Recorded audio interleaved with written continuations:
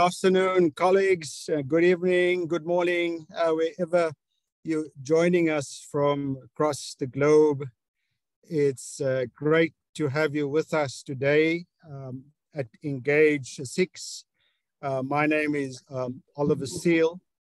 I head up the HELM program, the Higher Education Leadership and Management program at University of South Africa, USAF for short. And we're coming to you live from the capital of South Africa, Pretoria. We special welcome to our international guests from various countries, continent, from Europe. It's really good to have you, and from Asia. It's fantastic to see you here. I think one of the upsides of COVID is that we can engage, although we sit in different time zones, we can engage, pun intended, around various issues in a very dynamic and fascinating way. Today's topic is really around mental health and mental well-being. I think one of the challenges we've seen with COVID and the crisis that it's created in our universities, particularly around the people issues and how it has impacted on staff and students. So we're really excited to be able to share with you today this platform. We introduced Engage last year, and this is the 6th edition of Engage as a vehicle for us to literally talk through and to share experiences on critical issues that impact us in the higher education sector, and mental health, mental well-being being one. So we're really excited with the speakers that we have on our panel today that's going to present to you. Also the fact that Engage will certainly, it's next, it's a monthly event, and next month we'll be talking around internationalization, and our guest international speaker will be Hans de Wit. So look out for that communication. It's great to have so many of you here. We're still seeing more and more people coming in. We saw a number of people signing up for this event, and we look forward to a really dynamic and very robust platform for discussion on the topic, as I said earlier, which is of vital importance for the well-being of our higher education sector in South Africa, but dare I say also globally. So thank you very much to the team who pulled this together. I'm looking forward to some exciting inputs and then feedback from you. We really encourage you as participants in this event to share your thoughts with us on chat, and we will take up those when it's Q&A time. Let me now hand over to Birgit Schreiber. Birgit is our program leader for student success, and also heads up and leads this process, leads this activity of Engage within HELM. Over to you, Birgit. Thanks, everyone. Take care, and we hope you have a fantastic session. Thank you. Thank you, Oliver. Welcome to this first engagement of our USAF HELM Engage series for 2022. Thank you, Oliver, for these introductory comments. So we welcome over 100 participants today, and it's testimony of the great need in the sector on engaging across the sector. And also, it's of course about the topic itself. Mental health is not only a critical issue for our students, staff, and colleagues, but many of us here today have had to grapple with it at one time or another. It's a universal issue, so we also welcome many international listeners today. Welcome to the VCs, DVCs, leaders in the NGO sector, representatives from the DHET, academics and students, researchers, teachers, colleagues, and friends. Our theme today is the higher education state of mind, mental health of students and staff. So I'll frame the engagement today here briefly, and then we'll hear from two great researchers. Professor Jason Bantjes from the SAMRC will present the national research that he and Professor Dan Stein from UCT conducted. It involves 78,000 students from 19 universities in South Africa, and gives a very impressive and reliable snapshot of our state of mind. Then we hear from Dr. Keamogetse Morwe from the Department of Youth Studies at the University of Venda, and she will reflect on the intersection of higher education and staff mental health. So this topic today is particularly close to my heart, as I've been a psychotherapist and led university counseling services for most of my life. I've met many young people who arrive in higher education with resilient hope and optimistic plans to learn and grow, but some arrive with scars and trauma experiences and leave higher education with more debt, more scars, and more worries than they've arrived. I remember walking into our clinics at UCT, at UWC, Stellenbosch and Fort Hare, and I see faces that are sad and anxious, tearful and frightened, and avoid eye contact, and most of all are ashamed of the invisible burden that crushes their lives. This shame cuts across mental health. It's a silencer, a cloak of taboo. We have the opportunity to use the higher education experience to lift this burden of shame and break the taboo, and make higher education an accepting and safe space where care and respect prevails. I'm not saying that higher education has a unique or sole responsibility to address mental health, but if we want to empower, help, and heal our resilient and hopeful students and staff, then we in higher education have a unique opportunity to make this happen. Higher education is a good space and a better one than many public organizations and institutions, but we can do more for students and staff to lift the silence, break the taboo, and offer prompt care and a context that offers a restorative experience. But higher education is not a sufficient context to break silences and enable healthy living. The wider context is responsible here too. The homes, families, communities, the schools, the churches, and organizations need to break the silence, offer support, and become a wholesome context, free of violence, neglect, lies, and corruption. In some of these toxic contexts, mental ill health is an adaptive response to a world gone mad. So the wider context plays a critical role here. While in our context, women are violated, carry twice the burden in any crisis, when children are unsafe and racism and sexism prevails, when many of our families are desperate and angry and aggressive behaviors are normative, it is hard for higher education to impact on mental health. So it is the wider political, cultural, and social context holding some of the causality that needs to shift to provide a safe space. Higher education can be a very good space, a safe space. We must not forget that many of our students and staff are robust and resilient and navigate higher education very successfully. But so too, higher education can be grueling and neglectful, brutalizing and stressful for many. Intersectionality, gender, socioeconomic contexts, disability are key correlates of mental health, and these groups are most affected, and that needs to change. So the question is what we will do today, here. Are we shifting silences around mental health here too? Which structures will we put in place? Which practices will we change? Which relationships will we build today that will lift the taboo and create an accepting and transformative context for our students and staff? We must, each one here must ask ourselves around our own attitudes and behaviors that perpetuate unhelpful stereotypes around mental health. Are we speaking out? Do we make healthy choices? Do we stand for self-care? Do we normalize help-seeking behaviors? Do we challenge sexism and racism? Do we challenge rape culture and corruption when we meet it? Do we monitor our online lives to stop when we notice the toxicity of online spaces? Do we commit abuse in our relationships? Are we allies to those who need it? I concede that this is an individualized notion of mental health, and it's not only up to the individual. Mental health is a public health issue and sociocultural issue. It's a shared responsibility. So mental health for all involves all. While we look to the individual to seek help and somehow mobilize agency, the very thing that is eroded by mental health, it is our responsibility to establish scalable solutions, ensure access to mental health services, ensure that homes and communities are safe. So while our students go online to learn, we should ask them also to turn off their screens for some hours every day. When we speak about the contextualized learner, it's not just an epistemological concept, but a real one. Many of our students don't eat, sleep, or study in safe environments. And here we can make a difference.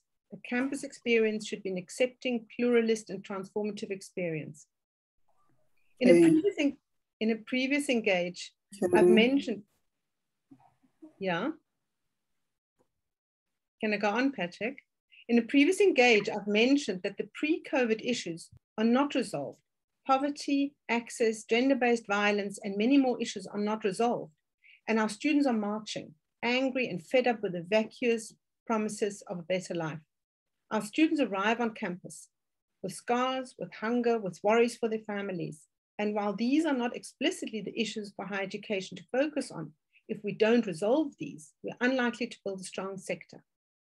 What we've learned from COVID is that we are adaptable and agile. We're not powerless, but can build a new world in which students can live and learn in contexts that are safe and supportive, and where we can shape mental health responses that are accessible, affordable, differentiated, and scalable. It's a multimodal approach, a public, community level, family level, and individual level, and we're part of all these levels. In my research with the Association for African Universities, we learned that we have resilient, self-driven, and optimistic students, taught largely by caring and hardworking staff. So yes, we have a lot of resources in the sector. We must use these intentionally to shape a higher education experience that breaks silences and changes social norms around mental health. We should give special support to the staff who are directly involved with student care, and we should give targeted education to the leadership and policymakers who shape the larger educational experience. So now back to today. Jason Bantjes will share with us their findings. While much is frightening, there is also much hope and very good advice. Keamogetse Morwe will speak to us about the staff experience and also hold up a mirror about our role in shaping our context. So together we will take a look at mental health across the sector, and I hope you will get inspired to take agency to make a difference in the spaces in which you find yourself in. So now briefly about today. As always, we're recording the sessions. The PowerPoints are available to you afterwards. You will get a link in the YouTube channel after the registration, probably by tomorrow. At the end of our session, we will have an evaluation, which we're asking you to please fill in. And now let me introduce our first speaker. Professor Jason Bantjes is an extraordinary associate professor at the Institute for Life Course Health Research at the Department of Global Health at Stellenbosch University. He's the chief specialist scientist at the South African MRC. He has researched and published widely in the field of mental health of students, staff, and higher education in local and global contexts. Jason, we'll have you for a while, then we have some question and answers, then we go over to Keamo, and then we again have some question and answers, and we wrap up at 3:30. So Jason, over to you. Good afternoon. Thank you very much for that introduction. Colleagues, it's a great privilege to be here this afternoon, and thank you very much for inviting me to be part of this, Brigitte and Oliver and others, other organizing committee. I really appreciate it.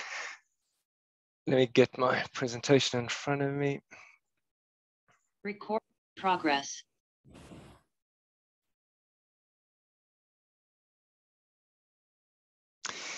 So as was said in the introduction, the purpose of this presentation, which lasts about 35-40 minutes this afternoon, is to share with you some of the results of the South African National Student Mental Health Survey, which was conducted in 2020. This initiative was started by University of South Africa in kind of growing awareness that there was a need to do something about student mental health and to try and quantify the extent of the problem and identify potential points of intervention. The South African Medical Research Council provided funding for this research, and this presentation that I'm going to share with you was prepared by Professor Stein and myself, but we're by no means the only people who were involved in this research. It's a massive undertaking. The research team was large and significant, so I don't want to create the impression that we were the only people involved in this. We are just the mouthpieces for a much larger study. Colleagues, I also need to say before I get into the body of this presentation that I have a visual impairment, which means that sometimes I might need to get really close to the screen just to remind myself of what's on the slide or what the numbers say. I apologize if the camera angle gets a bit weird at those times when I lean in. So this National Student Mental Health Survey, we hooked into an international body of the World Health Organization's World Mental Health Survey's International College Student Initiative, which is quite a mouthful, but it's an international consortium of researchers. They're the same group that were responsible for the World Mental Health Surveys, and they've more recently turned their attention to the health of university students or college students. We very intentionally partnered with this group in putting together the National Mental Health Survey, given that it allowed us access to quite sophisticated psychiatric epidemiological tools to assess the mental health of students. It gave us access to comparative data from other countries, which is helpful in making sense of some of the findings. Of course, there are limitations in conceptualizing a student mental health survey within the context of the World Mental Health Surveys, because it's very much framed around psychopathology, around identifying students who are likely to meet diagnostic criteria for a diagnosable psychiatric condition. So it takes a very, very particular psychiatric view of student wellness. And I say that as a limitation of the survey, but I think it's also one of the strengths of the survey, because what it does is it quantifies for us the number of students who are likely to meet diagnostic criteria for a disorder. This is not the same as students who are stressed or experiencing distress as a result of a romantic breakup, unless they were likely to meet diagnostic criteria for a psychiatric condition. The survey that took a long time to put together, we piloted it in 2015, we piloted it again in 2017.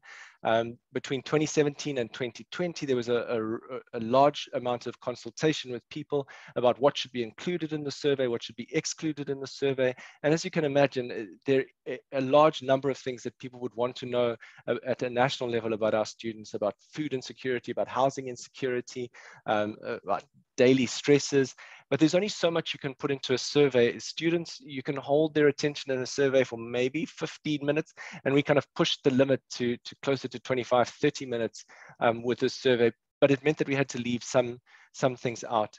So this survey is a snapshot of what's going on in the country. It's by no means the final word, and it's by no means an exhaustive picture of what is happening. We did include things like treatment seeking, gender-based violence. We did actually include questions about food insecurity. So there's a huge amount of data here.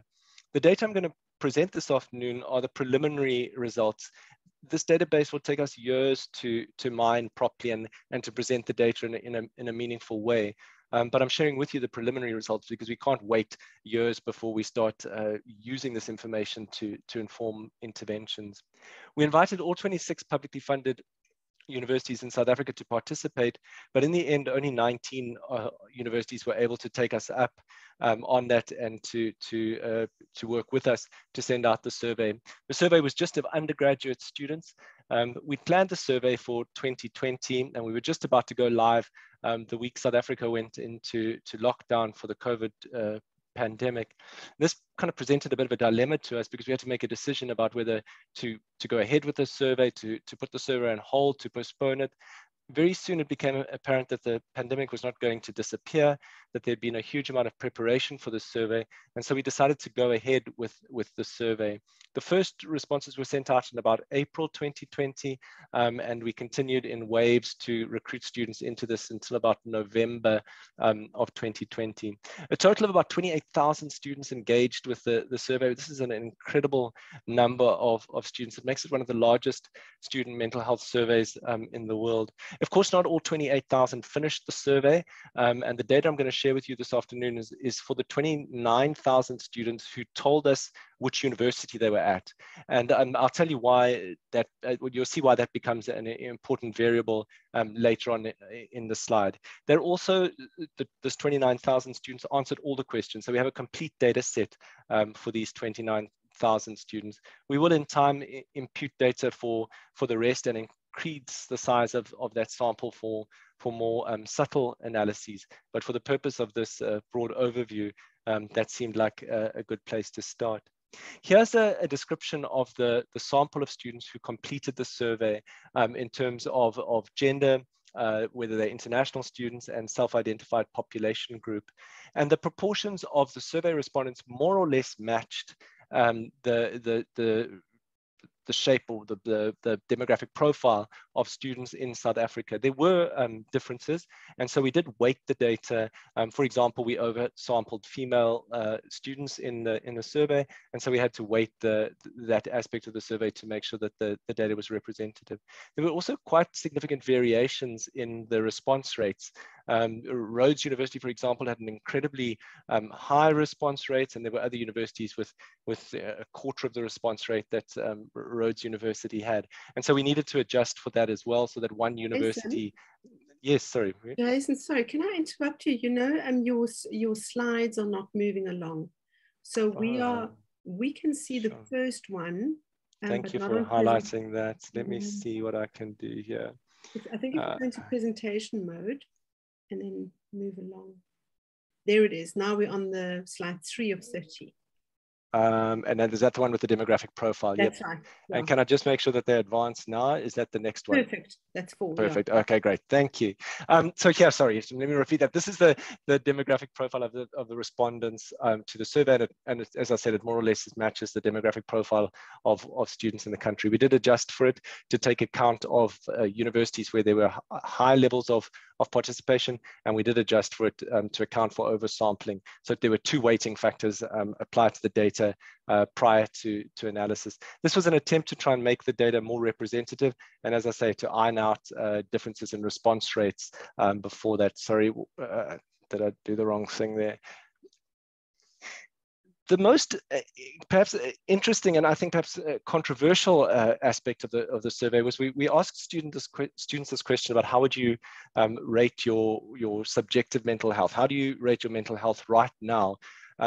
And this is the response in terms of how students, and this is at a particular point in time, but the proportion of students who responded that they rated their mental health excellent, very good, good, fair, or poor. And I think it's noteworthy that 82% of South African students at a point in time during the COVID pandemic reported that they had good or excellent mental health.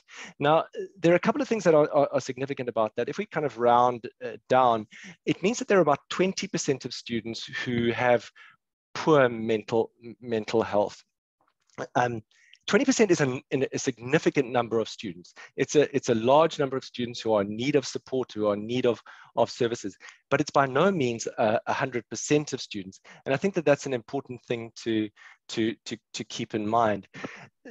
The reason I make such a big deal of this self-reporting of subjective well-being, and 80% of students reporting that their mental health was either good or excellent, is that there does seem to be a narrative around that perhaps perpetuates an idea that all students are in psychological distress, that positions all students as patients in need of psychiatric services, and this is not true. I mean, that kind of narrative contributes to the idea of a diminished student, or vulnerable students, and it belies the fact that there are students who are doing really, really well, and high levels of resilience and coping among that.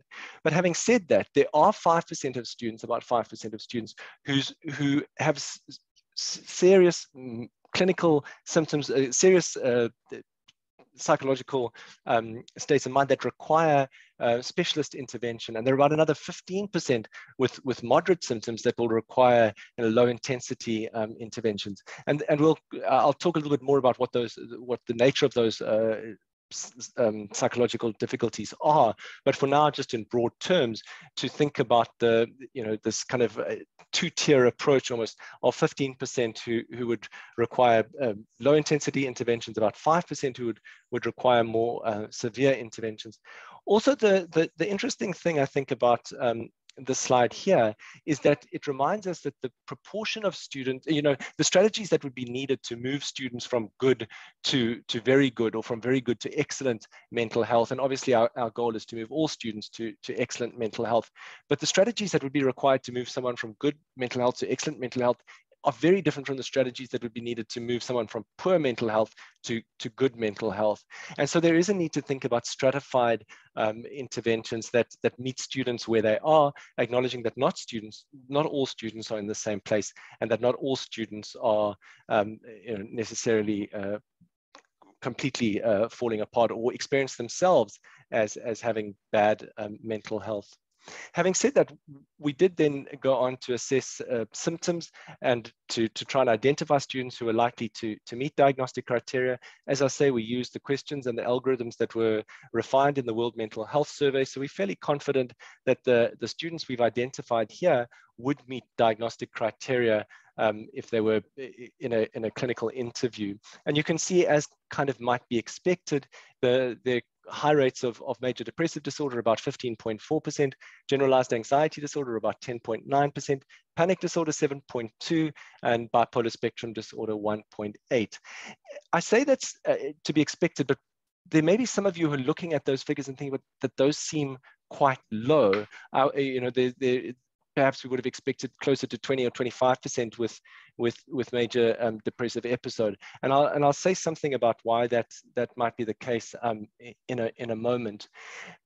The other disorders which were prevalent, I mean, obviously, anxiety and depression are things we expected to find, but I think it's important to also highlight the large numbers of students who met diagnostic criteria for attention deficit hyperactivity disorder, students who would have met criteria for a substance use disorder, for alcohol dependence, and for post-traumatic stress disorder.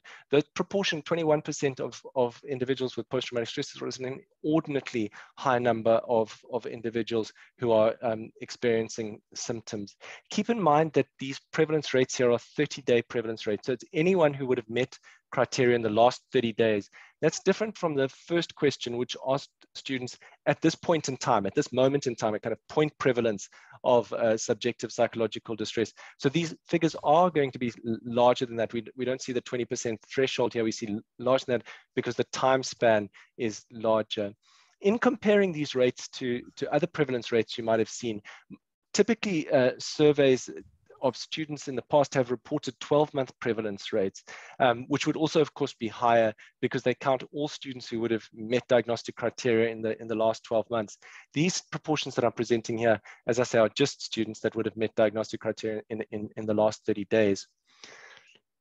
What's interesting about these low proportions, and to make this point, I'm just going to focus on generalized anxiety disorder, post-traumatic stress disorder, and major depressive disorder.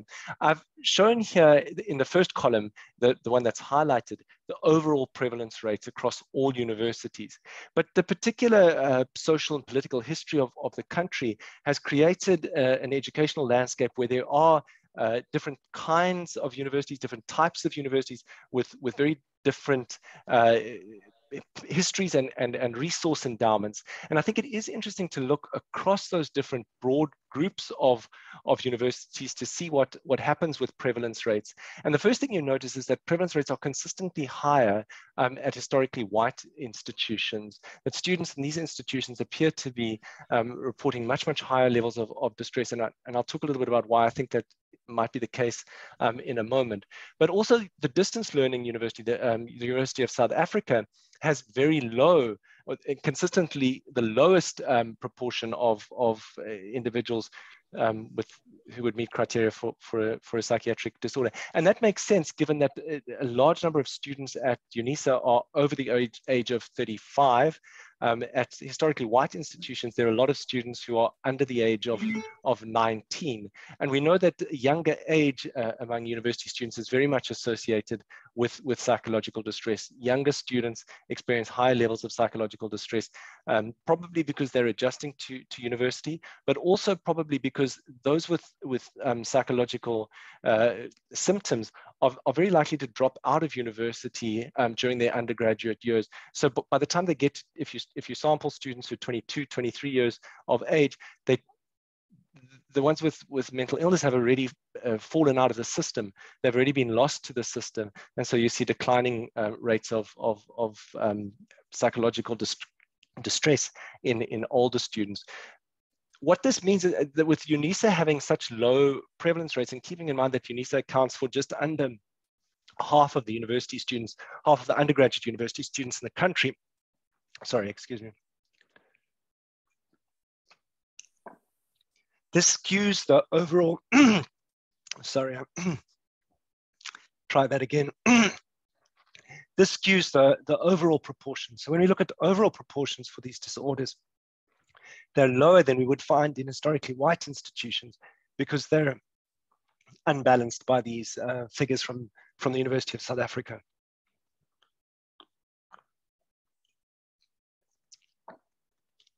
This pattern of disorders was that I'm only focusing here on 3 disorders, but the same pattern was observed across all disorders, indicating a very kind of stable pattern. The prevalence, what I've tried to indicate in that last column is that these are statistically significant differences across the university. So even if you take into account the confidence intervals for those prevalence estimates, they don't overlap. There do seem to be these consistent differences in distribution of mental illness. The other thing about historically white institutions is they have a higher proportion of female students marginally, and we know that prevalence rates for psychological distress seem to be higher among female students, but they also have a higher proportion of students who are gender non-conforming, and those students are also at increased risk of psychological distress, and that might also account for why historically white institutions are reporting these higher rates for psychopathology. An interesting question then to ask is are there particular students who are more at risk? And I started to talk a little bit about this already, saying that we expect that younger students are at higher risk. We expect female students to be at higher risk. I think what was interesting here is that, as expected, the risk of mental disorder was lower among students 31 years and older. It was slightly elevated among students 19 years and younger. It was elevated among gender non-conforming and female students relative to male students. It was elevated among sexual minorities relative to heterosexual students. And we defined here sexual minorities as anyone who reported, we defined here heterosexual students as students who reported no same-sex attraction, and sexual minorities would have been LGBT students, self-identifying, and obviously parental level of education was associated with increased risk of mental illness, with lower levels of parental education being the risk factor, and that kind of makes sense that first generation students would be at higher risk than other students. I think it is significant so that we can highlight these as kind of very particular risk factors, and this was a consistent pattern across all universities. These risk factors held up with more or less these kinds of risk ratios. I've shown here the risk ratios for any disorder across all universities, but these risk ratios are very modest. I mean, we're talking about like a 1.3 if we look at gender non-conforming students. Gender non-conforming students are 1.3 times more likely to report a psychiatric disorder.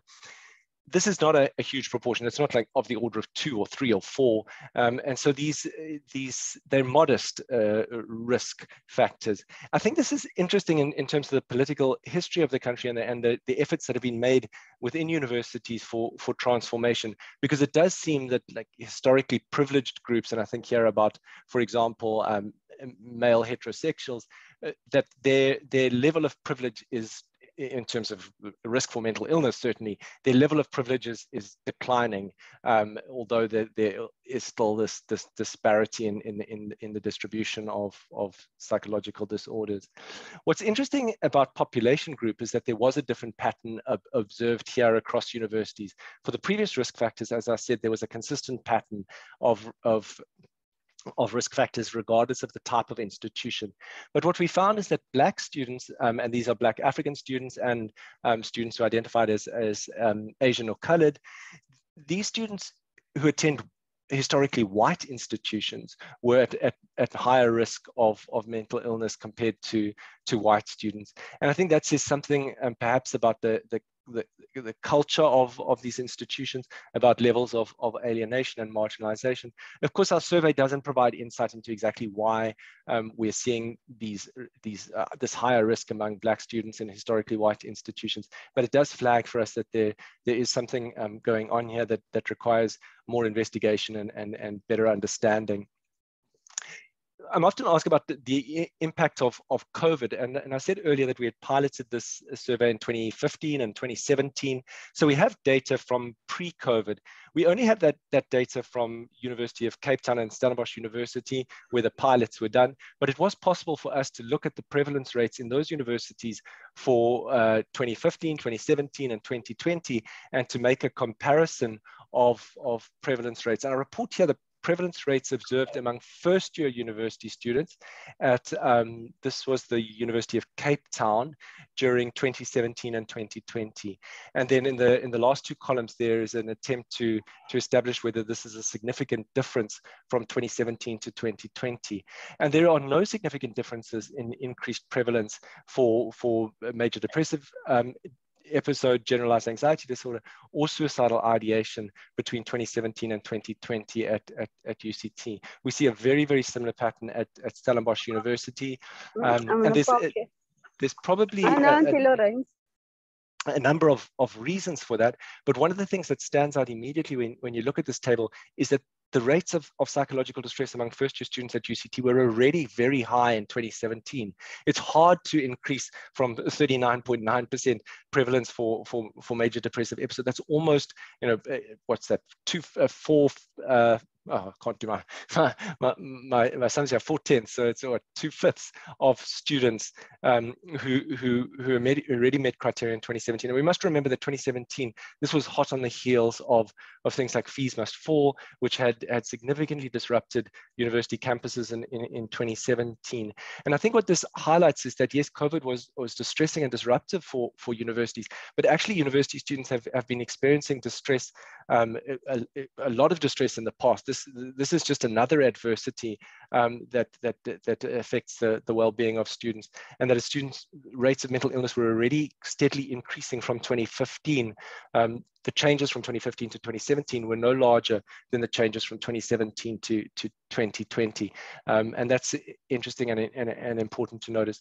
It might also highlight the fact that when we talk about COVID and we talk about the distress that's been caused, there is a difference between talking about psychological distress, like being distressed about something and having to adjust to it, versus having a diagnosed depressive disorder or anxiety disorder. Adjusting to the vicissitudes of life is not the same as a major depressive episode. And I think that that's an important thing to keep in mind. If we say that psychological rates of psychopathology haven't increased for students during COVID-19, or haven't necessarily increased, that doesn't mean that there aren't students who are distressed and are having difficulties adjusting. The other thing that's interesting about this data is we asked about current symptoms, we asked about the trajectory of these symptoms, when did they start, and so we can get estimates of the age of onset for many of these disorders. And what you can see here is the age of onset is 16, 17, 18 years of age. So many of large proportions of the students who experience psychological distress, those symptoms started before they entered university or emerged during the first year of university. And that has particular significance in terms of thinking of upstream interventions. We can't begin to talk about the mental health of university students without talking about the mental health of high school students and what is happening upstream. Certainly part of the reason why the changes observed between 2017 and 2020, why those changes weren't so significant, is that there are the onset of symptoms was earlier and earlier. So what we find between 2015, 2017, and 2020 is that more and more students were arriving at university with pre-existing conditions by 2020. This does also have implications in terms of screening, that it may be possible to screen students on registration or early in their first year for those with histories of psychiatric conditions and target them for particular interventions. And I'm thinking here about targeted messaging or reaching out to those students to make them aware of what services and support is available. But it also highlights the fact that there really is a need for a focus on first-year students, that this is the age at which symptoms are if they haven't already emerged, are likely to emerge, and that there will be high numbers of first-year students who require additional support. If I just try to sum up some of the implications for the prevalence estimates that I've shown you, the traditional treatment models and kind of one-on-one treatment models are not going to be large enough to meet the demand for students. There are a large number of students who require interventions, and thinking about one-on-one traditional approaches are not going to work. That apart from depression and anxiety, we have a lot of talk about depression and anxiety. We also need to keep in mind post-traumatic stress disorder, hazardous substance use, and attention difficulties, which are also common. And because of the age of onset, it may be possible to think about early interventions. I do want to say something about suicide rates, and I'm showing you here the 12-month prevalence rates for suicidal behavior. And these are quite high. 31.9% of students reporting suicidal ideation, 8.6% of students in the last year said they made a suicide plan, and 2.3% said they made a suicide attempt. These are significantly higher than we would observe in the general population. It's not altogether unusual for young adults to think about life and death and to imagine what it might be like to be dead. It might even be kind of developmentally appropriate as you realize your position in the world, and that you realize that it's a very large world, and you occupy a very, very small place in that world. It might be normal to think about, well, what would it be like not to be here, and to play with ideas of autonomy and control. So perhaps we shouldn't over interpret this 31% of students who have suicidal ideation, particularly because the question there was very broad. It was, have you had thoughts of death, which is perhaps not specific enough, but the high proportions of those with a suicide plan, the high proportions of students who'd made an attempt is worrying. If there is a crisis in student mental health, I think this is the crisis, that the treatment gap, the proportion of students with diagnosable conditions who are not receiving treatment. About between 66 and 77% of students with a diagnosed condition are not receiving the treatment that they should be getting. And we define treatment here very broadly. We define it as any support for psychological symptoms. This might be support from a traditional healer, it might be support from a religious leader.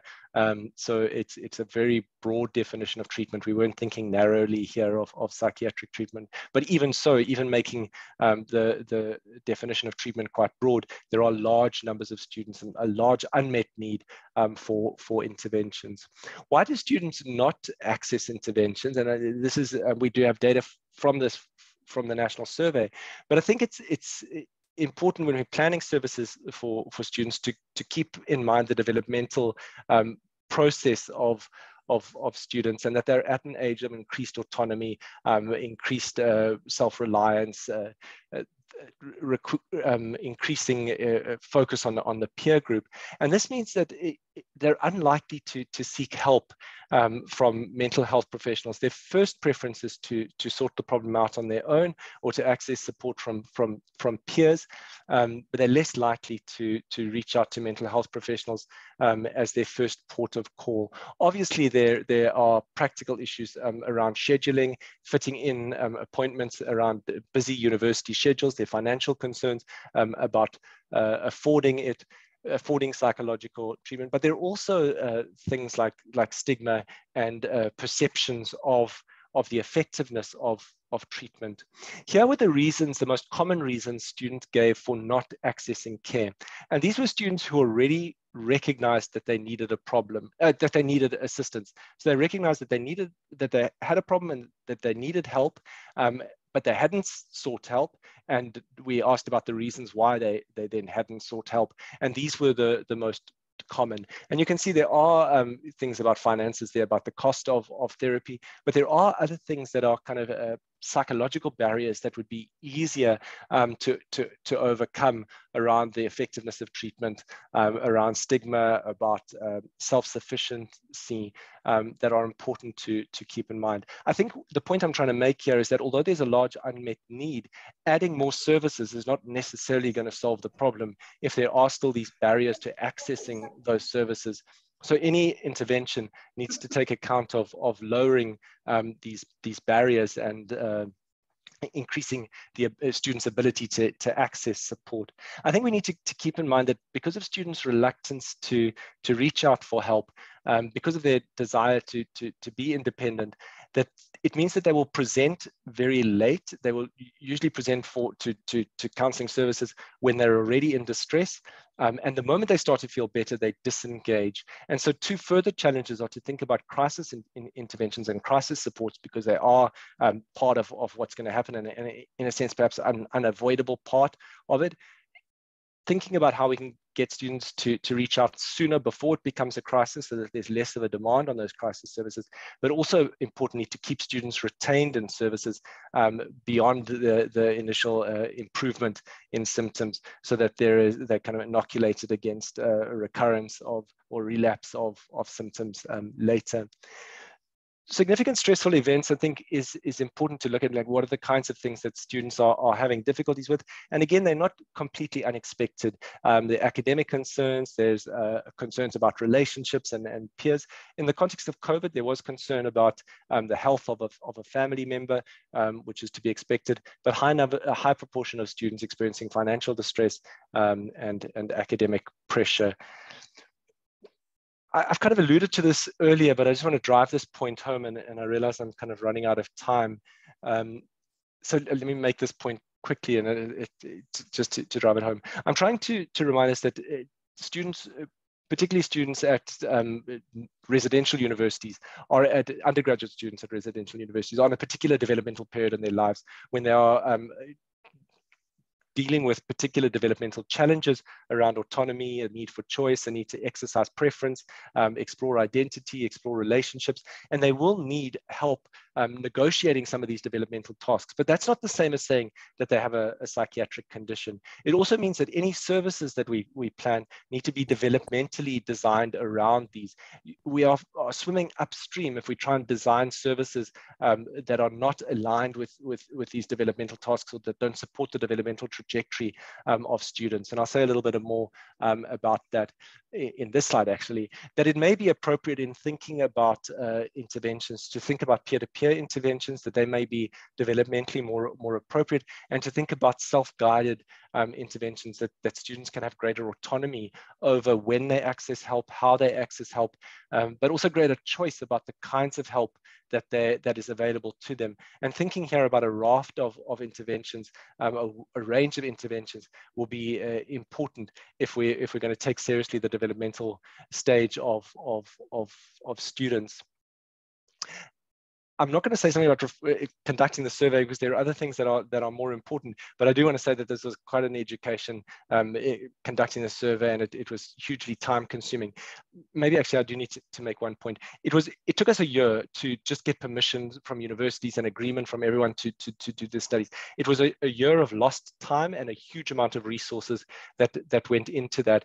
This is a serious barrier against ongoing research in the future, particularly as we move towards testing scalable interventions across universities. We're going to have to find a way to streamline the permission process. It works against collaboration. It made me think at the end of this, I don't want to work at any other university other than my own university, because it's just too darn difficult to gain access and to jump through all the administrative hoops. Just about every university required the proposal to go to their ethics committee. As their ethics committee required a change, we had to go back to all the other ethics committees. It was a nightmare. But sorry, I'm having my rant, that's off my chest. Let me move on to what we started to do since 2020. Since 2020, we've started to look at alternative modes of intervention with students to try and think about other ways, particularly around the use of technology to deliver interventions. And these are not the panacea. These are not going to be the solution to all students with mental health, to the problems of all students with mental health. But there are a group of students that appear to be open to the idea of receiving help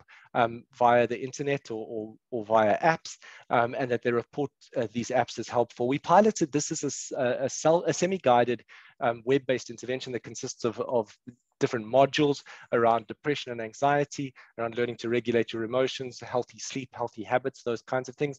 There is a coach on the other end who checks in with you. You know, we noticed you haven't done anything this week. Are you okay? You know, we've been missing for 2 weeks. We noticed you haven't logged into the modules. So giving that kind of feedback that there is a real person on the other end of it, but most of the intervention is delivered, as I say, on this web platform.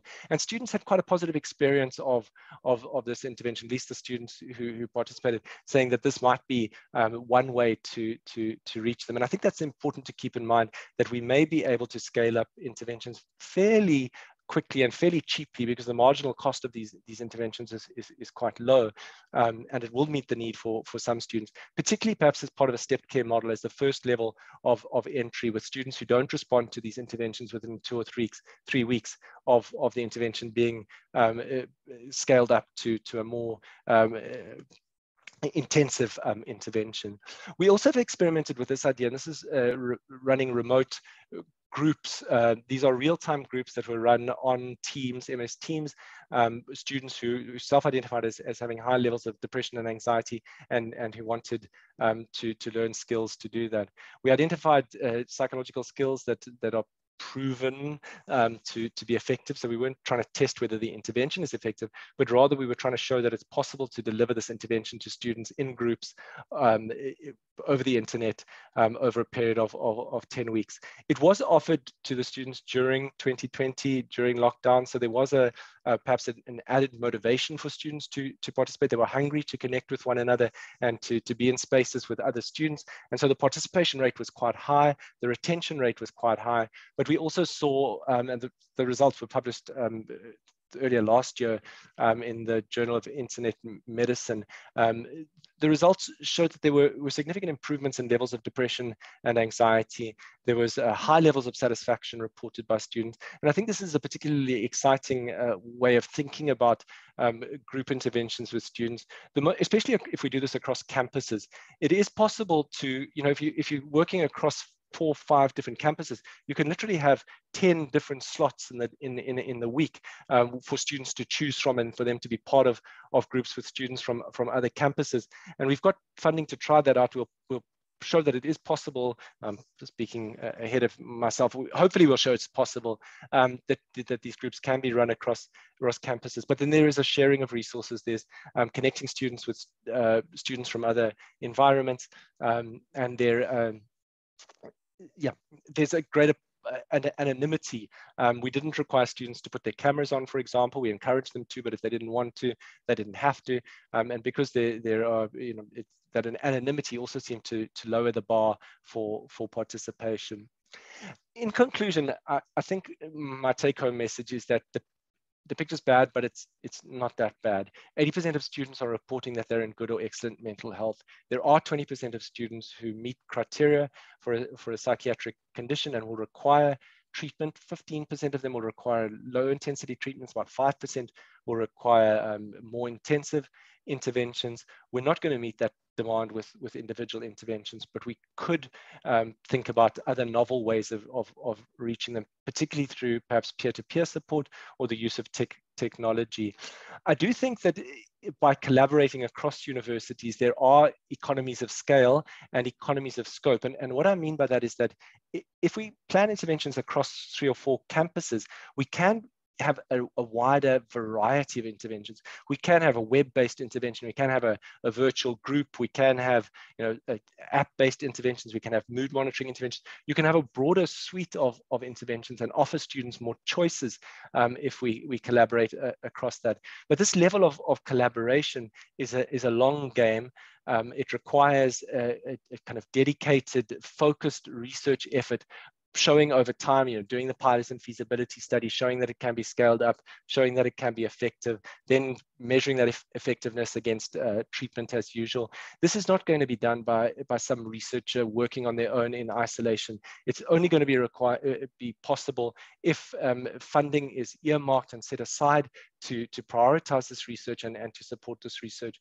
The South African Medical Research Council made money available for the national survey, and it's that kind of investment that is going to be important going forward. We need to, particularly around the interventions, we need an investment across universities that earmarks resources to develop a sustained focus on interventions to promote student wellness.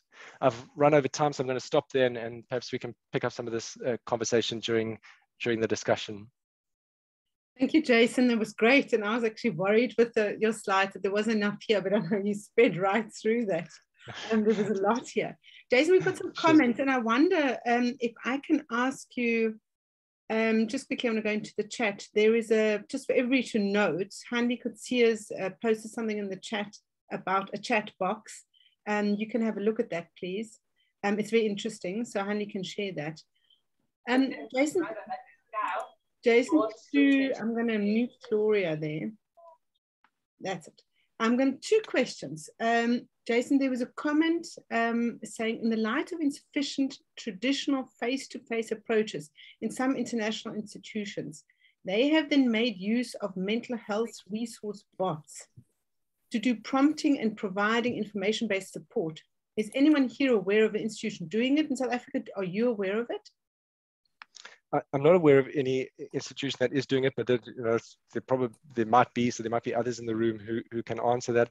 Chatbots are definitely one way to go. People who use them report high levels of satisfaction, but the retention rate is very high. So you find large numbers of people kind of downloading chatbots, but not necessarily engaging with them for extended periods. So there are a particular group of students who would respond well to these kind of interventions, but we should absolutely be looking at them as one of the ways of intervening. There's another, which is perhaps a slightly different version. I mean, with a chatbot, it's artificial intelligence that's on the other end of it. So it's machine learning algorithms, but there is something called campus talk, which is across universities coming together and saying, we're going to set up virtual counseling where students counsel students. So you're talking 24 hours a day, 7 days a week. There's somebody on the other end of the app, but it's a real student who's been trained to deliver support in kind of a lifeline model. And that might be even more effective way to reach out to students, to offer peer-to-peer support, but using real humans on the other end rather than artificial intelligence. Okay, so then I've got a second one for you. We had a comment about the onset age becoming younger and younger, and you said something about the onset age. Sorry, the question is the onset age signaling that the matric or the school is a traumatic time, and that the damage has largely been done before higher education? That does seem to be the case for a large number of students, particularly around depression, anxiety, post-traumatic stress, that those things are happening. We did in previous research show that adverse childhood events were a very strong predictor of students who are going to develop psychological problems at their time at university, which implies that the damage was even done before high school, that students who have had adverse childhood events are at much, much higher risk. Yeah. Jason, you said something about students on slide 16, you said something about students preferring help from somewhere else, not from professionals, but from friends and families. Is that not something we should understand or at least view as something healthy? Absolutely. I think it's developmentally appropriate. And I was trying to perhaps badly make that point about developmentally appropriate services. I don't think it's necessarily true for 100% of students, but it's typically the reason students give for not seeking help is that they'd rather sort it out themselves, or at least try to sort it out themselves and access friends. And I think it is developmentally appropriate. And we should be thinking about how can we roll with that to plan services rather than go against it. I think it's kind of it's interesting to link that data set to your suggestion to use peers, because if people are more comfortable going to peers and family and friends, we should equip them then to give very, very helpful and prompt and useful response. Yeah, absolutely. Just another quick question. Some of them came to me privately, and it's quite interesting to see that some of the chats are coming privately. Perhaps people don't want to reveal their particular interest in some of these questions. There was a question, or you made a point about that we perhaps could screen students about pre-existing conditions before they register at university or as they register. I'm worrying a little bit about, so we would do that to target interventions very early on, information sharing, letting them know what resources are there. So the intention's good, but it might be perceived as perhaps profiling or, so the question is, would people even disclose that? Yeah, that's a very good question. I think you could do it in a kind of sensitive way. For example, some universities, I think it's in Belgium, on registration, students are prompted to do a mental health survey, and it's they're given feedback immediately. So they get the results of their feedback. They can opt out of it, so they don't have to do it. And at the end of it, you're asked, would you like to receive messages about services that are available? So students can also opt out of those. So I think there are ways that you can make it very easy for students, but at the same time respect their desire not to. It's absolutely a way of profiling, but it may be worth considering. It does mean that we can then, if you think of, for example, if you identify students with substance use issues, to be able to target them with particular messages around support that is available, services that are available around substance use, you've got a much higher kind of hit rate of reaching the students that you need to reach. Also reaching them at the times when it's appropriate. Students with a history of depression and anxiety, we know that around exam times, there's going to be an increased need or demand for services. So also stepping up the support of the messages that are sent out to those students around exam time could be, we can get sophisticated about how we use it, but yes, of course, there are issues around it. Jason, we've got a comment from Garth Stevens saying that what is the role of higher health? You'd be aware of them, of Professor Aluwalia. So what is the role of higher health as such a collaborative site to generate the kinds of economies of scale that you're speaking about? Are you collaborating with them? Garth, good to hear you. Higher Health was the leader in getting this national survey together. They've helped us with these internet groups.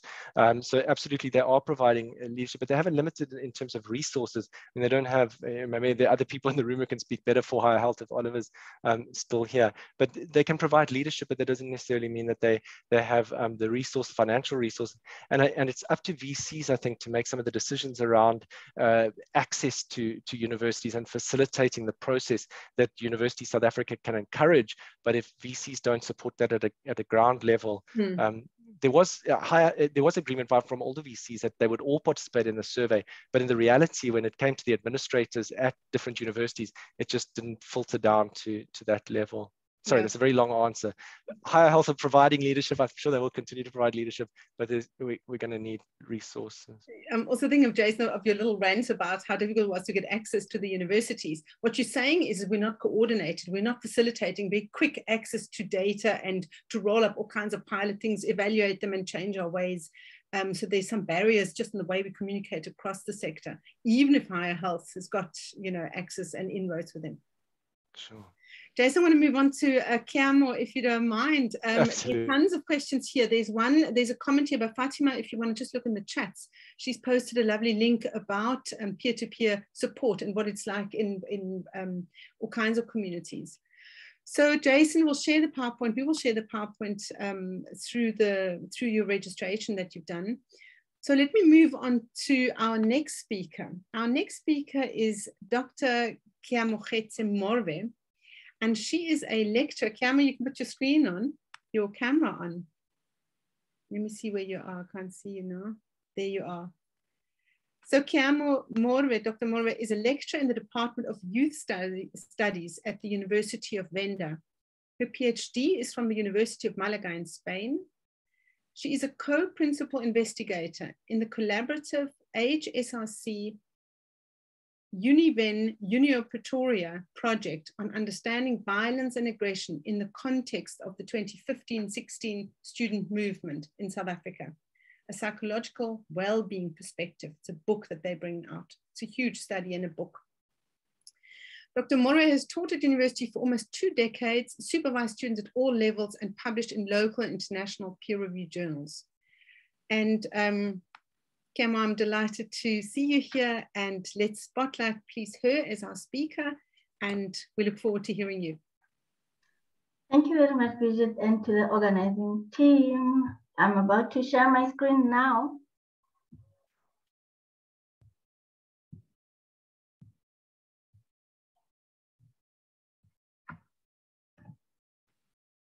perfect. Thanks.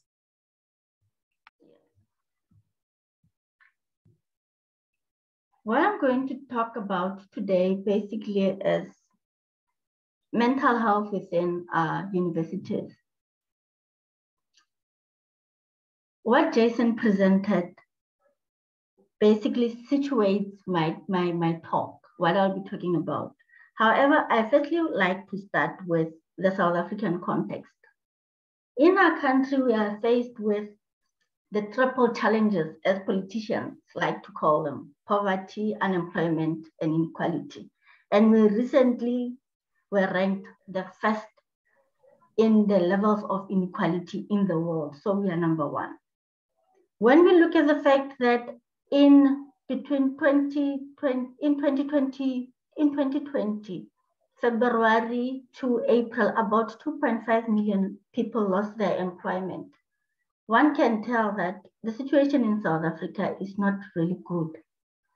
Hence, our happiness index stands at 4.95, meaning that we are number 103 out of 146 countries that participated in this study. So we are actually not doing that very well. And when we look at these conditions, one can see that there's a likelihood that whatever is happening in our country would affect the university context and also our mental health.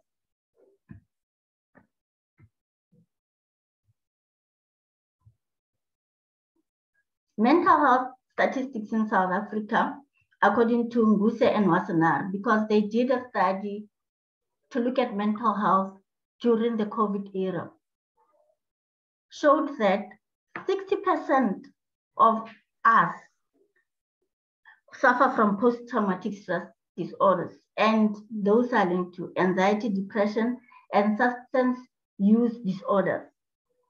And women, particularly pregnant women, about 40% of them were also depressed, and only 27% of people who were identified had access to services. This is a very minimal number, and it's very concerning that we have such a small number of people who have access to services. And we take this conversation to our universities, because as Bridget said, that universities, when she was working at universities, she would see young people who are basically having this light in their eyes, who are enthusiastic all about life, you know, because they are moving into a new era of their life. But when you look at this, you know, it's very exciting because universities are all about advancement, research and innovation. And where there's research, where there's innovation, it means that people are adaptable. There is lots of knowledge and there is inclusivity, because where the innovation, the fact that there's an innovation illustrates that there's openness, there's inclusivity, and there's appreciation of the different types of knowledges. These different types of knowledges, however, they don't necessarily translate into the reality of the students or the staff members, in a sense that there are tensions within the higher education sector, the universities themselves. And I have typologized them into work-related factors, intrinsic and extrinsic factors. Our organizational cultures at universities, that is very, there's lots of pressure, stressful. So basically Mangolochi and Ripenar Moses said that universities are anxiety machines. Pressure is normalized. We have this adage, common adage, that you publish or you perish, where now academics have to also focus on their careers, but also ensure that they get third stream income for them to actually show that they are of value. And in relation to that, the sad part is that the competition that is in higher education tends to filter down to PhD students who are often always staff members. It filters down in what way? They are not allowed to actually state or share that they are under pressure. And being under pressure, the sleepless nights and everything else, one should see them as a badge of honor. And venting out and saying that I'm not coping is very taboo. And throughout the years, the academy has really changed from what it was, because now the focus is on numbers instead of the quality, the experiences. Therefore, Pualasis and Bezuidenhout share that academics are more prone to stress than any other community within the university sector. And now when we come to intrinsic and external factors, extrinsic factors, as I said initially, that academics, there's an element of the badge of honor. It is taboo to actually speak about what is going on with me. I am not coping. That is one of the dilemmas that people in the academy feel. They feel that they are not allowed to speak. As a result, they feel inadequate. There's self-doubt, there's isolation. And we cannot run away from the fact that we have previous traumas. South Africa is one of the most violent countries. We have different types of traumas that shape who we are. And this would also be carried through into how we relate into our environment and foster this inadequacies, self-doubt and isolation and loneliness. Whereas the external factors are the poor living conditions. During the COVID pandemic, what we realized, what came through was that the level of gender-based violence, the statistics just rocked up. And that is quite concerning.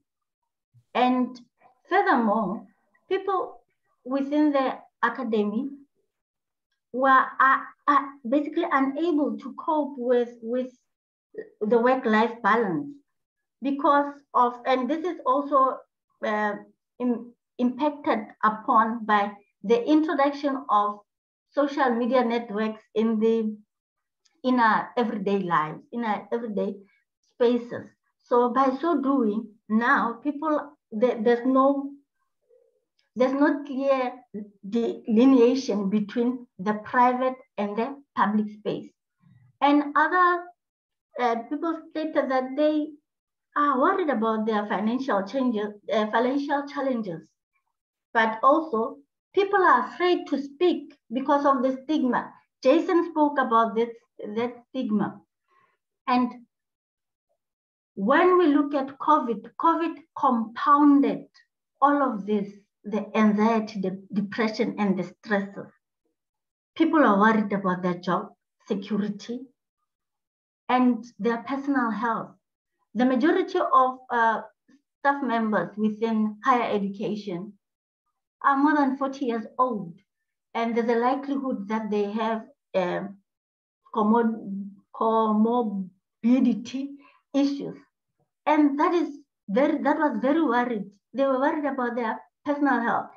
And also the uncertainty that clouded and that continues to cloud COVID. For once in our lives, universities were also not in the know. They didn't know, people didn't know what should be happening. The only solution that we had was to wash hands. And that was this is one of the most basic solutions for a very complex, virus. Also, people were depressed. Staff members passed away from COVID. Not only staff members, but also students. in relation to this, the very same people who are in this sector are parents, are aunts, are uncles, and they also have to deal with their issues of bereavement. And the fact that we were isolated, you know, coming to work, going outside provides a person with some element of structure and routine. And by not doing that, people were caught up in environments alone or with people who cannot necessarily afford them spaces to vent. Churches were closed. For a majority, South Africa is characterized as a Christian country. And going to church offers people that sense of release, that sense of belonging. And in relation to stress, academics had to wonder, how do we salvage the academic year? Will we be able to do what we are expected to do within this short period of time, considering that it's not only us as academics who are facing issues of bereavement and uncertainty, but also the students with whom we are working. And another concern is linked to anxieties about going back to the universities. Because going back to the universities, when we know that the statistics, vaccination statistics of the young people between 15 and 35 are very low, and considering that the people who are in higher education have comorbidity issues, then that was a very huge concern. So, as I said, that the previous slides indicate that we have so much as South Africans, and it also filters into the higher education. So the question that we need to ponder on is, how does the depressed lens or anxiety-dominated life influence how one views the world and engages with it, including teaching, research, and perception of data? I don't necessarily have answers to this question, but I believe that what we go through shapes us, and what we go through is seen in how we relate and how we basically interact with others. So this is a question that I leave to the audience. So what can we do to promote help-seeking behaviors? Education and awareness, basic. A comparative study that was done between South Africans and the Germans showed that the South Africans were not even aware that depression is diagnosable. And secondly, that there was an element of stigma. And this stigma came not only from colleagues but significant others, family members and friends. So it is very important that we challenge the stereotype. We have, in South Africa, we have, let's say, and it's African culture that says that men don't cry. Even President Zuma once said that depression doesn't exist in African culture. What is depression in an African language? We don't have that. And by him saying that depression doesn't exist, it discourages people from seeking help, even when they are aware that we do need help. And also there needs to be support and training. We need to acknowledge as higher education that we are infallible as human beings, and we need to create circles of care, mainly looking at African healing methods. The reason being that our healing methods are mainly communal, they are not individualistic, and they are ritualized. So where there's a ritual, where there's community, it becomes my pain is your pain and we can share this pain. And the peer counseling doesn't necessarily mean to young people, the students, but also the adults the staff members who are in here or in the universities. And there needs to be continuous messages, mental health messages, just like the adverts that we see online, which tell us that a product would work, even though we have never seen that particular product, but we'll go and buy it. And our health-seeking behaviors also can be facilitated by ensuring that there's recreation and sporting activities. These activities help in coping, ensuring that people can cope, people can adapt, and there are outlets. And in different universities, such do not necessarily exist. And it is important also to focus on holistic health that includes nutrition and health. And the proposed higher education responses basically mean that we need compassionate leaders, leaders who are coherent, leaders who are compassionate, basically help people to be coherent and facilitate their coping. When it comes to boundaries, we need to set clear boundaries in terms of our relationships with students or with colleagues, and the work-life balance. We need to establish norms and capabilities. What works for one person wouldn't necessarily work for another person. And we need to be aware of inclusivity issues and the power dynamics. In South Africa, we have a phenomenon called sexually transmitted marks, where male lecturers or people who are in power, mainly male, would coerce those who do not have power to do what they want, basically for sexual favors. So it's very important that we explore and challenge those dynamics and act on them. Lastly, we need to, when these responses are particularly are from our leaders, then we do not have the us and them phenomenon. We have a collective identity that fosters belonging, support, and resilience. My message basically is that we can change our organizational culture. We can model helping. We can model how to address and interact with mental health, encourage health-seeking behaviors, because staff members are aware when a colleague has challenges. It's just that they are afraid of how to intervene. And also, the last thing is that we need to bring that spark back into the eyes of our students. I thank you.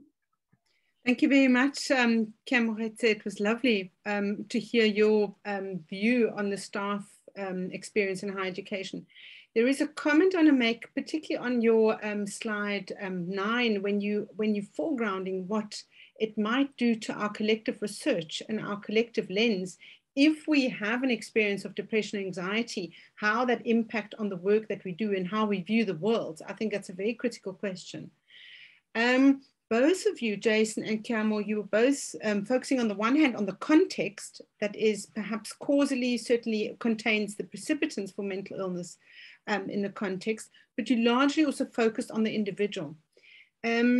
What do you think we should do to make for healthy context? I mean, it's about, so I'm imagining that a lot of kind of ill health comes from the context that people live in. So I wonder if you want to say something about what we can do individually to impact the context to make it a healthier one. Maybe just mention one thing, Keamo. Normally what I do in class, I do speak about mental health issues with students. And I tell them where to get help. And I also encourage young men to cry. I tell them that when you don't cry, there's a lump that sticks on your throat. So it's very important to be in touch with your feelings. So I basically discuss about mental health issues, and I tell them that there is help within the university. You can always get help. there are people who are there for you. So that's what I normally do. Okay. Jason, is there something you can add to that? Not really. I mean, you're raising a very interesting point that we need to look at systemic interventions and think about organizational culture. And these are much, much harder places to intervene. It's much easier to talk about adding a counselor than changing an institutional culture. I suspect that some way to start might be around relationships. I mean, that learning happens in the context of relationships, thinking about relationships between staff, relationships between students that are nurturing, addressing bullying, addressing harassment, all of those kinds of things, and not just paying lip service to those things, but really trying to change the culture around that. I suspect it's really hard for staff to support students if they're not feeling supported themselves and if their psychological health is not good. So kind of whole institution wellness would probably be another good place to start around changing culture. But they're probably sociologists and anthropologists who can answer that question much more articulately. I suppose I'm concerned that we think about the treatment rather than just the causes. I know there's not a linear relationship between an event or a cause or a childhood or an experience and the later mental health, but we have indications that if the context is a wholesome, safe one and loving one at home, there is a better chance of avoiding severe mental illness later. So I'm concerned about how do we shape a context that the factors that Keamo has mentioned right early on, about the sort of the intersection of the contextual factors that make for mental illness. So I want to thank both of you. We're going to have to come to an end. We end just before past. Keamo, thank you very much for your presentation. Jason, and thank you for yours. We're going to share that with the participants. There is an evaluation link in the chat box. Please, can everybody click on it? It'll ask you 3 quick questions, and we then get an evaluation, and we have our next Engage in about a month. We'll have Hans de Wit, who most of you would know is an international, a very large international voice in internationalization of higher education, and we look forward to having him in about a month from now. So thank you, everyone. You're welcome. Put your cameras on so we can greet each other, and then we sign off. Thank you very much for joining us. Bye-bye. Bye, Noren. Nice seeing you.